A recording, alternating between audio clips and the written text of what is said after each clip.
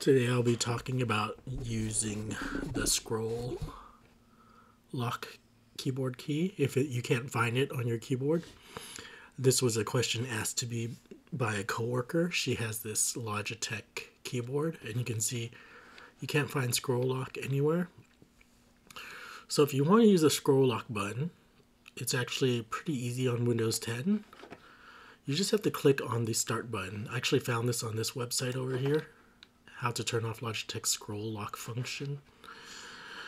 And just the solution is really quick and easy. Use the on-screen keyboard. So here at the top right, press start and type on screen and select on-screen keyboard.